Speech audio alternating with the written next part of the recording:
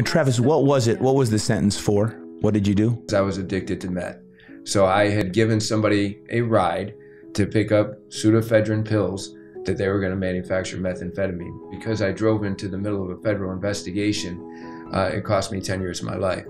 I always told myself during that time, since I wasn't really buying them and they weren't really mine, that I'd done enough wrong anyway in my addiction that I must be just doing time for the other things I did, because really it was just about something that traveled in my car for 20 minutes. So if there was a kid who was listening in today who's messing around with drugs, from marijuana all the way up to meth, what would you say? Stop. How? Stop. Well, first of all, you have to realize that the people, places, and things that you're around right now, I know that this sounds cliche, but they're not the ones you should be around. You have to get connected to who you really are, and who you really are is not your addiction, and you're not your current associations. Quite often, we're feeling bad about ourselves. There's a root issue. I often believe that addiction is just a symptom of a deeper problem. So not only stop, but talk to a counselor, talk to a friend, talk to your parents, talk to an aunt, talk to an uncle, talk to them about what you're feeling that's making you use, and choose to involve yourself with people that can help lift you up. Because right now you're involved in people that are going to drag you down, and they're going to keep you down there because misery loves company. I can tell you that when I went to prison, everybody that I thought that I would die for, I'm going to die for my homies, you know, ride or die, these are my ride or dies.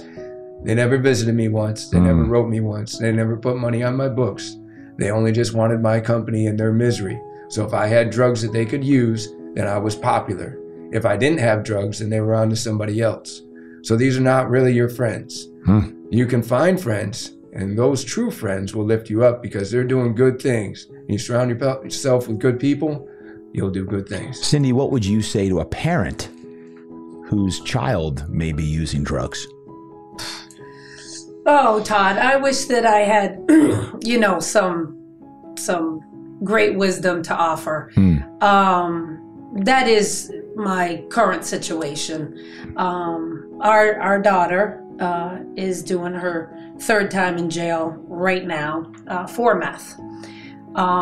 She has been to BSUs for attempted suicide 4 different times. She's been in jail 3 times. She's been in a rehab twice. And to add to the mix of it all, she is currently pregnant. So she's due September 2nd. She's 20? She's 20, yeah. In jail and pregnant.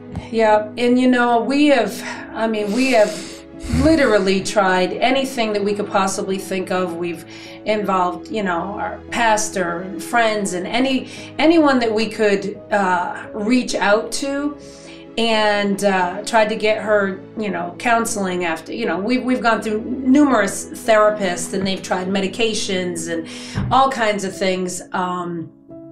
I don't have a good answer because I'm currently in the midst of struggling that. We are currently in the midst of struggling through that right now. And our daughter is an addict. I would say though, Cindy not only epitomizes unconditional love and dedication, but she also epitomizes what's wrote on every Journey 333 wall, which is never give up.